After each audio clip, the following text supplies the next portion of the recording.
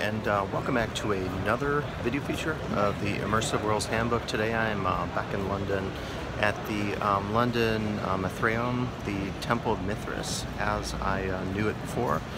So in this video I'm coming to this new space, and as you can see it's part of the new Bloomberg European headquarters.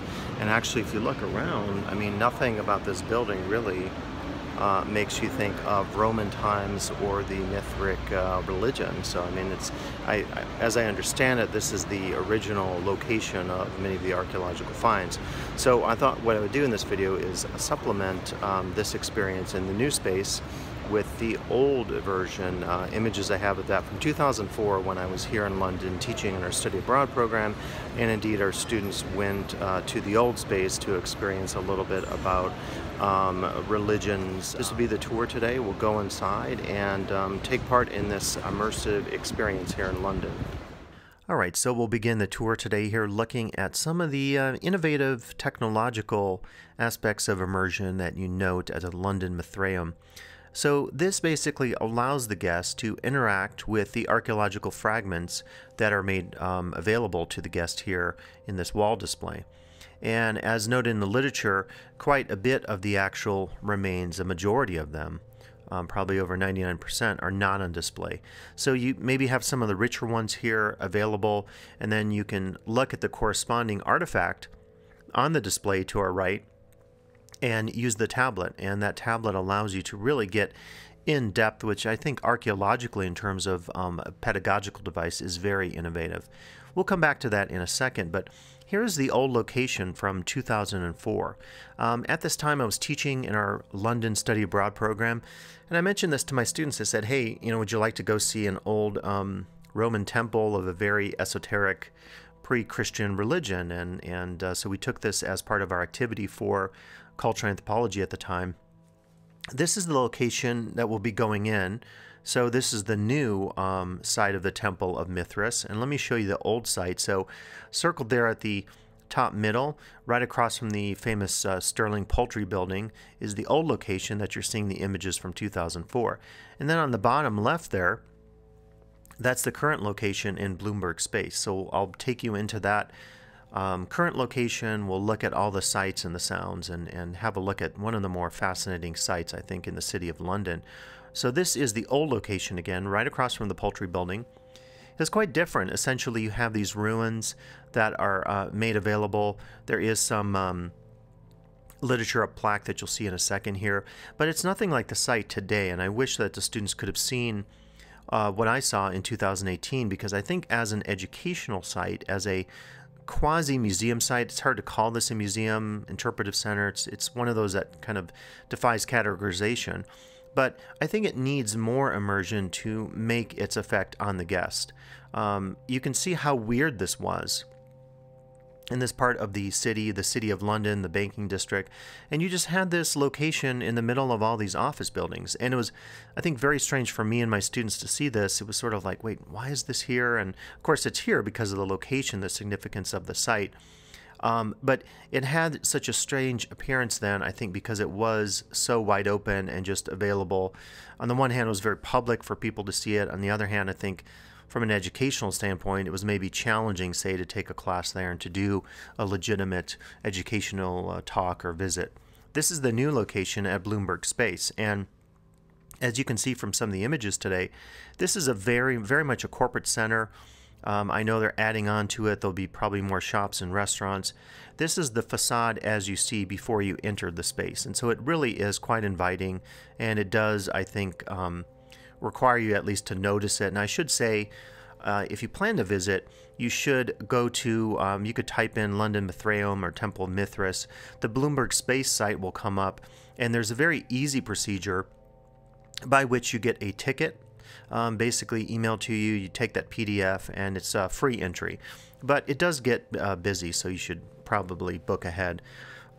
This, of all things, is the restroom. I'm always trying to look at what does the restroom look like in any of these immersive spaces that we visit. So not highly themed, of course, as you might expect. Here again is that interactive opportunity to explore some of the ruins, so we can take a look at that again. And that essentially is the first thing. After you pass, you show your ticket, and you're given entry. You're told to explore this activity here. And I happen to take some video with my camera, so we'll look at that now. And essentially, this is your pre-space prior to entering into the basement floor, which has the majority of the exhibits. But I think this is a good opportunity for the guests to really get a sense of what the site was like. And so you can look at the Roman site, you can see the fragments of the buildings, you can see many artifacts here, and it does give you this opportunity to really learn about. You see these key words are identified. So from an archaeological, speaking as an anthropologist who has done at least one archaeological dig and appreciates archaeology, I would say that it's important to give guests a sense of what archaeology is about. I think there's a fantastical image of archaeology in popular culture, and we often forget the scientific side, the side focused on antiquity and so forth. So kudos to them for creating that immersive experience that is, I think, highly educational in nature. Here are some of the plaques that describe the site. It talks a little bit about the Temple of Mithras, an all-male, they call it a cult, religious order. So it gives you some sense of the history, and you get a little more of that when you go into the basement and you start to interact with some of the touch screens there, after which you actually go into the reconstructed temple and you have an immersive experience. So this is the stairway going down. So after you spend some time with the artifacts, and it's not really time, they don't tell you per se, you can then head downstairs. And as you walk downstairs, I'll show you later, it's actually a historical timeline. But before we do that, let me focus a little bit on the brochure I received while visiting the London Mithraeum. All right, so hey, I'm actually back in my room. I had a chance today to visit the London Mithraeum, and I think you saw from the video that it's located in Bloomberg Space. And as you saw from the outside, I think it really is an odd location. I mean, the location is really based on where the archaeological site was discovered, but when you see it today, it does have that kind of, you have that sense that it doesn't quite fit in with the contemporary surroundings and the business of Bloomberg Corporation. So this talks a little bit about the reasons as to why it is where it is. These are really high quality brochures that they pass out, maybe as you might be able to tell from the video. This talks a little bit more about the building itself, when it was found, and how it became to be a part of the current location. This basically goes through the various locations. And so you start off in this area that has a, this is like where you start off in the lobby area. You see the Roman artifacts, and that's actually fairly cool. I think the way they did it, as you're seeing on the video today, where you can actually use tablets and then you can zoom in on the 600 artifacts. And as they mention, there are actually 14,000 artifacts in total in the collection. You then, what they say is descend through time. I think that's a little bit of a misnomer, but you go down a series of stairs, and you'll see on my video today, the stairs have a timeline, but there's nothing themed or immersive about the stairwell. So it doesn't really have that time travel component in an immersive sense. Then you discover the Mithric tradition, and there are some video screens, and that's actually kind of a cool space. That's the space you wait in prior to actually going into the temple. You then go into the temple and see the reconstructed ruins and experience a modern evocation of the cult of Mithras. And then there's also contemporary art commissions at Bloomberg Space, which I didn't visit. This has a little bit, so this takes us through everything. So this talks about the artifacts themselves. This mentions, the 14,000. And I think, having studied archaeology myself, I would say that this is definitely a good opportunity for museums and archaeology to think more critically about how to present information to the public, maybe in a compelling way. This is then this second part where you go down the stairs, and this has the timeline represented here. So the oldest is down here, and then it goes upwards, I guess. So presumably, yeah, the top of the stairs, you start with the most contemporary, and then you descend downwards. And the thought is that you're time traveling down here into the lower area of where the temple actually was. And this talks a little bit about the archaeology involved. As I mentioned, I think this particular part of the attraction maybe is not compelling in an immersive sense, but you know, there are perhaps reasons for that. This talks then about the room, and you'll see some of the videos. So this is actually the video screen that you can interact with, and they have the representation of Mithras here. And this talks about the rituals and the icon, the prevalence of the bull as a symbol, and they indicate there were no sacrifices that they've discovered archaeologically of bulls. And that's interactive. And then with the screen, there's also some sort of atmospheric screens in the background as well. And then this takes us into the actual temple. So you see a shot here in the booklet of the archaeological work. And then you have some additional text that talks about how a chance discovery at a bomb site revealed this temple. And as I've mentioned in this video, I will show you the old still images I have from 2004 when this was at a different site. This shows you the site itself. I have to say, in some ways I like, I mean, certainly what they've done with the new site is more audio-visually interesting, but I don't know, I found the old site kind of interesting too, just the fact that it was just in the middle of the street, and I remember taking my students there, and it had such an odd feel to it. This is tucked away, as you can see from the video. You go through some glass doors, but it's pretty well hidden at Bloomberg, at the Bloomberg complex. Yeah, so this talks a little more about the excavations, the temple itself. And this looks to be a representation of the site. And then this has a lot of detailed information about the site itself, about the archaeology of it. Really well done, this brochure. This is from, I guess, 1647 London, so much later. And this is essentially taking us through the various eras of the site. And then again, this is what you see when you walk into the area that has the artifacts. Okay, and actually I take that back, so I didn't realize that what we were seeing was actually the artwork. So that is the actual gallery space. I thought it was a permanent, but they mention here that this is a complex wallpaper. Rich and decorative and architectural motifs, whole buildings, exterior and interior areas are rendered in great detail. Okay, so that's actually kind of cool. Didn't realize that. And those are some representations of it. And yeah, a little bit more. So again, this is just showing you more about the London Mithraeum, the Temple of Mithras. And certainly they've done a really nice job at the site in terms of offering the guest a both attractive and informative informational brochure.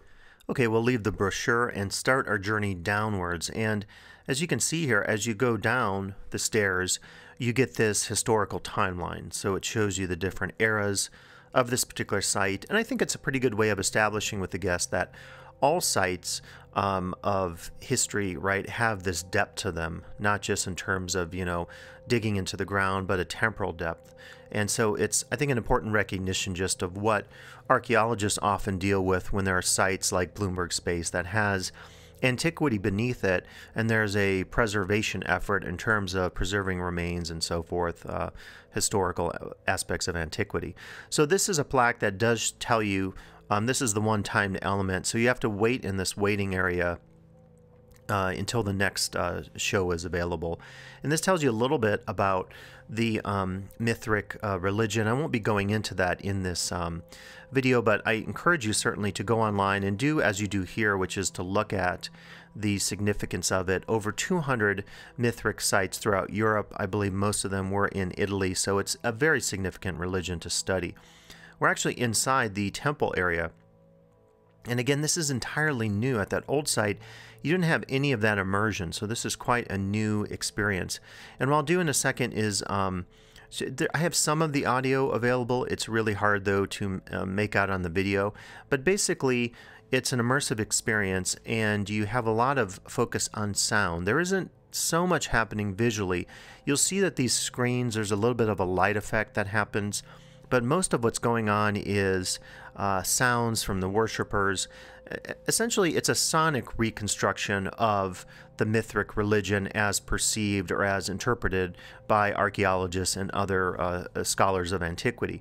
And I think it's an interesting choice in terms of using a sonic approach, because we might think of something maybe more visual, because we often, as people who interact with immersive sites, there's an overemphasis sometimes on the visual sense, and so it was interesting to have the sonic sense being developed so fully here at the London Mithraeum. So my audio from the presentation was actually really bad. There's some loud moments, and it didn't capture the audio moments effectively enough to include them here. But you hear chanting, you hear music as in drumming, you have some narration, I believe, at the beginning of the presentation. And I would say, again, overall, it was not an over-the-top immersive experience. And I think one of the things we can think about, maybe more generally as students of immersive space and immersive design, is to what extent should you highlight that sensory experience with a guest if you have pedagogical goals? There's a huge difference between trying to present something in a space like this, which, again, quasi-museum, interpretive center, pretty hard to classify. We don't have a lot of these spaces, I would say, in the States where I live. And so in a site like this, I think a question becomes, do you emphasize the historical, educational, pedagogical side of things, or do you try to immerse the guests? I think in this case, they focused more on the educational side of things, and it wasn't as highly immersive as I anticipated. You could contrast this space, I think, best with Jorvik in York, England.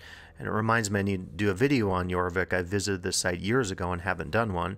I visited actually as well in 2004 when I was on this trip to the original Temple of Mithras. You see some of the crowd there as the show is going on. You see some of the light effects up top there. Not a lot.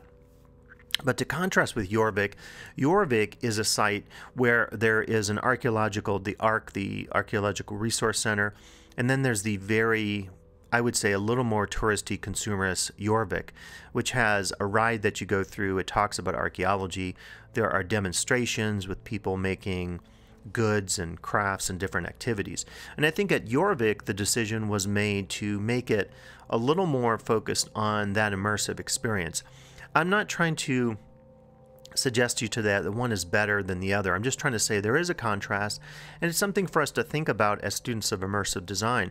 That question of, do we engage the guest in the immersive senses and maybe focus a little more on their enjoyment to the sacrifice of education, or do we educate them and focus on pedagogy and history and antiquity and explaining things to them, and thus maybe have to make it a little more staid or sobering experience by cutting down on the immersion?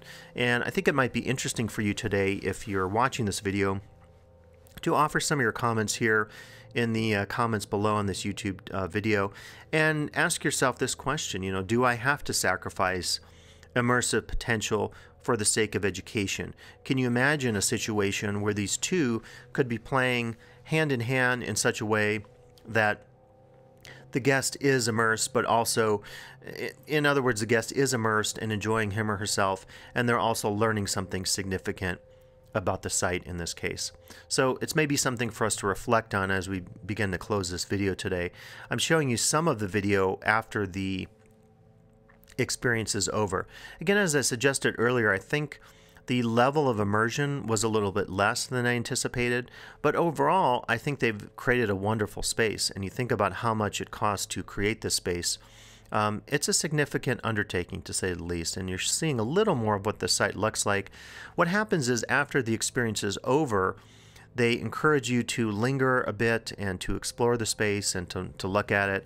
And so I think there might be maybe up to 4 viewings per hour. I'm not entirely sure. I didn't time that, but I know that there's a period of viewings and they allow, it looked like maybe 15 people into the space, and then they bring in the next group and so forth. So I think they've done a good job in terms of creating flow in the attraction such that, you know, it's not overly crowded. And that, I think, is the necessity then for having those tickets, because if you don't ticket in an exhibit like this, which is relatively small, you're going to run into queuing issues. So I think it's a really smart choice on the part of the designers of the space to set it up in the way that they did in terms of the various queuing areas, the floors, the mixture of the educational experiences, the tablets as you enter, going down the stairs, the historical timeline, checking out a little more about the Mithric tradition on those video screens, and then coming into the experience. Overall, from a storytelling perspective, I think it was good in terms of how they created this flow of the attraction as you enter and exit it. So I think, you know, kudos to the designers of the space for that effort. And so with that, we'll bring this tour of the London Mithraeum to a close today. I hope you enjoyed this opportunity to visit this unique space in London.